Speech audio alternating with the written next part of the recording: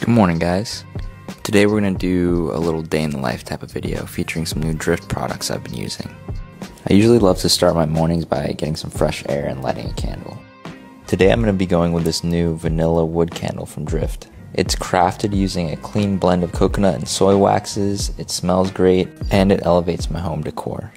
Before heading out, we always got to put on some sort of fragrance, so today we're going with the Drift EDP Open Road scent. It has notes of bergamot essence, black pepper, and cedarwood. The bergamot is citrusy and uplifting, while the cedarwood creates a rich, grounding, earthy base note. Alright, let's grab the essentials and go for a little drive. Before we hit the road though, let's install this Drift Wood Air Freshener. They attach to your visor with a sleek little metal clip. These fresheners are created from sustainably sourced alderwood and soaked in clean fragrance oil blends.